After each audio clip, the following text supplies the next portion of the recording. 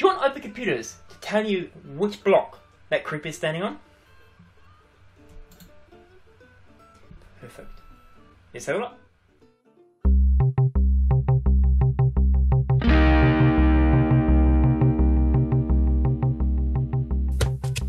Hey! Happy New Year!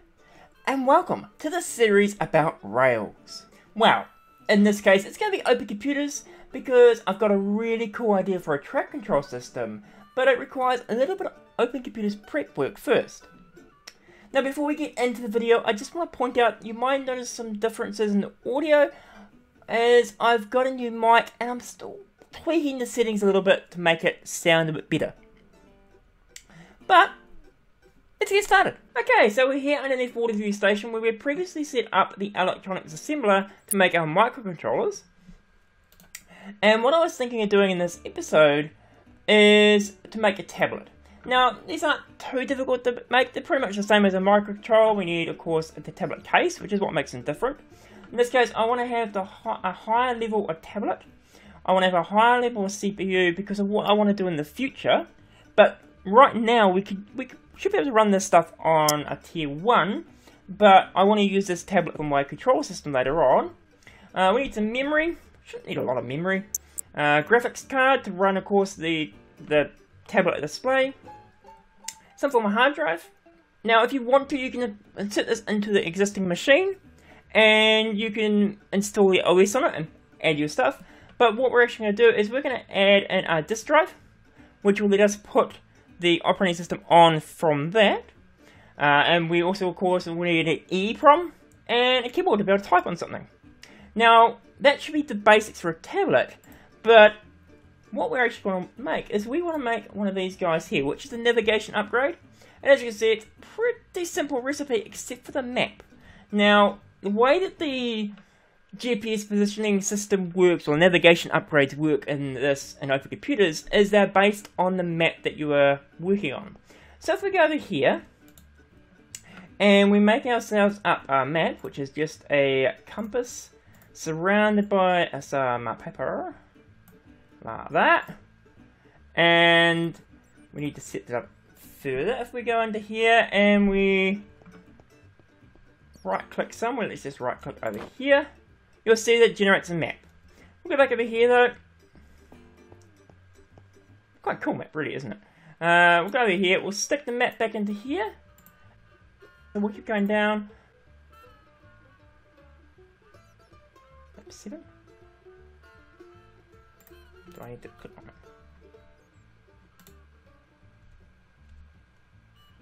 Huh?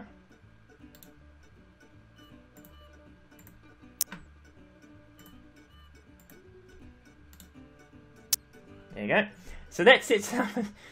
Don't know what was happening there.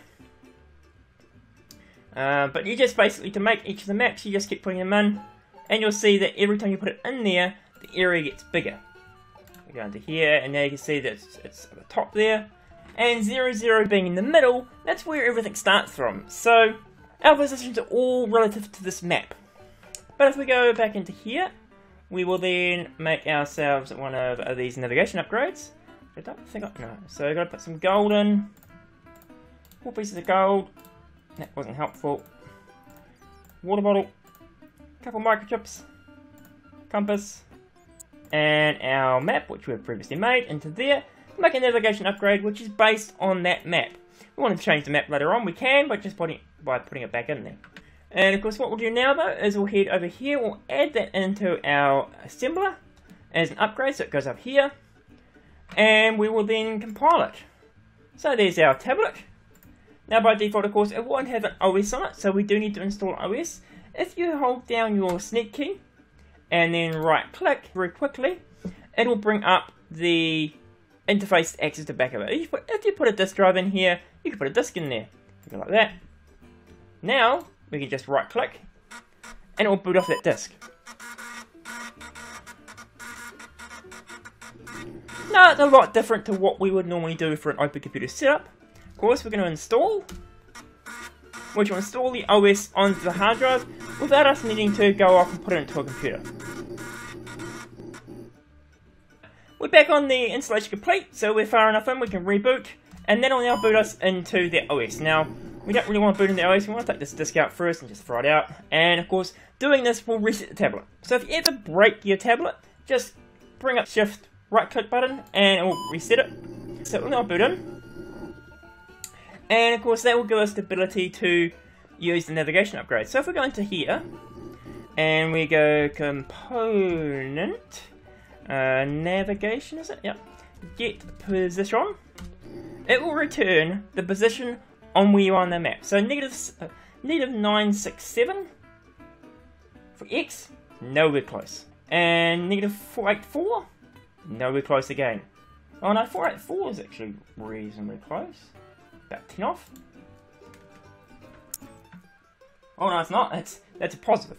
So they're not really anywhere related to where we currently are on the map. So what I'm going to do is I'm going to write some code using this here to work out where the 0 is and then be able to get us to be able to work out our map coordinates. And we'll be back in a second. Okay, so code's been written and I've come upstairs here because it's going to be easier to find what we're looking for up here than it will be down below. Basically what this code does is it uses our get position here and tracks where we currently are. While it is greater than or equal to 1, it will loop around here. Now the reason why this is done as pos A and co is because we have to find the Z position and the X position. So I just loop through this function twice and do some magic to work that way. What we're going to do though is we're going to treat this as a metal detector so that every X amount of time it will beep to tell us we're getting closer or further away from the position we're looking for. So that's what this is doing. If past is greater than next beep, and we set next beep down here. We just need to, we tell it how much we need to move still. Or we tell us how much we need to move still. And then as long as that distance is greater than 1, we're going to make a beep. Based on the distance away we are is based on the volume of the beep as well. So as we get closer to the point, the beeping will get faster and it will get more high pitch, which gives an indication of where we're going.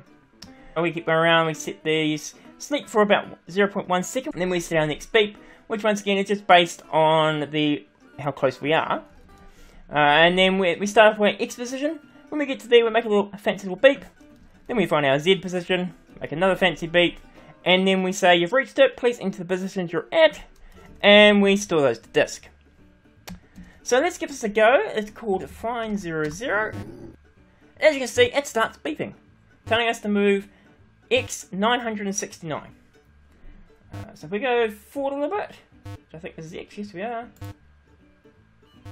We are actually moving away from it, so we need to turn this way and go along here.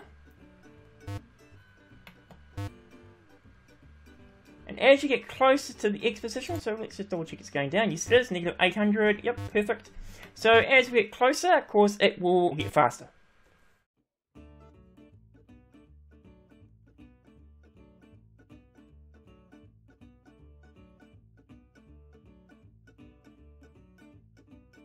Okay, so we're getting a little closer to where it needs to be. We're now only 125 away. And you should notice it starts speeding up.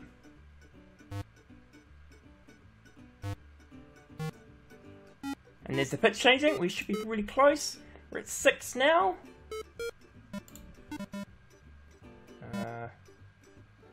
Okay, so we got there.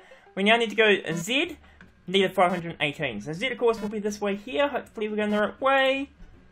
522, no, always the wrong way, so it's going to be this way.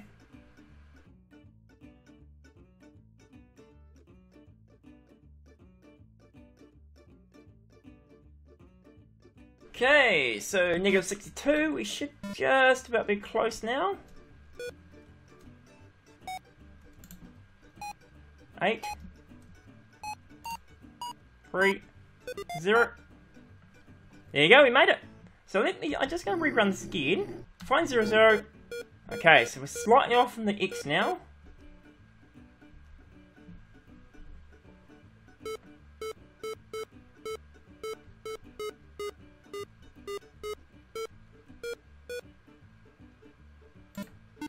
Here it is. Perfect. Okay, so when you've reached 00, please enter the X position on the map. This will be 960. Now what I should do, and the version I'll have down in the description might have a little check in there to make sure that you're still at the right X position.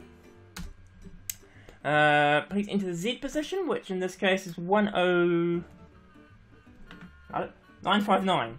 959. And there you go, it's saved that position. How's that for cool? What I might do though is probably craft a new map, because I'm not quite sure I'm happy with 1000, it being 1000 off, because that means it will get out of range areas quite a bit. What I'm going to do is I'm going to jump back over there and show you how you use this information to get the correct position. Back in a sec.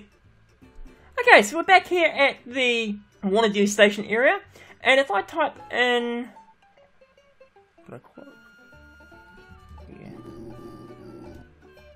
Where is this? Which is another piece of code I've written. We can go over here, we say, okay, what is the block that the skeleton is standing on by holding down our...